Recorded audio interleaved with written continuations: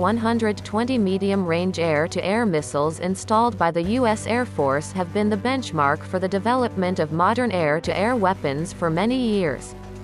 On September 23, 2015, the U.S. Popular Science Monthly website reported that the PL-15 air-to-air missile was developed by China's 607 Air-to-Air Missile Research Institute, which provided China with a radar-guided range of about 100 kilometers.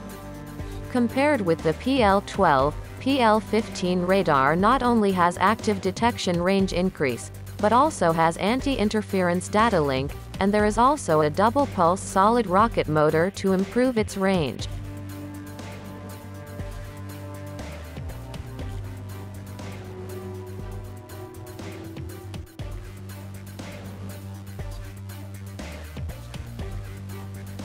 The AIM-120 is the first active radar-guided line-of-sight air-to-air missile currently in service in the United States.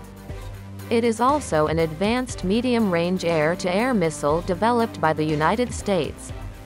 It has a flight speed of Mach 4 per hour and a range of 110 kilometers. From the perspective of range, AIM-120 is indeed much weaker than China PL-15. However, the U.S. media said that the U.S. Air Force is worried about the PL-15, not the one that was carried in the J-20 built in Bombay and appeared at the 12th Zhuhai Air Show. For long-range air-to-air missiles, the U.S. military believes that China's PL-15 is at best comparable to the latest U.S. military AIM-120D.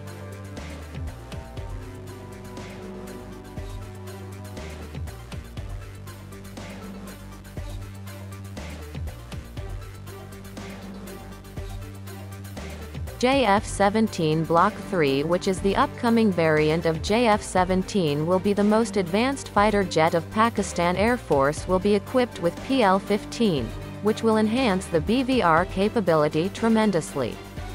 PL-15 will have 200 to 300 km of range, which is way beyond India's any existing BVR missiles.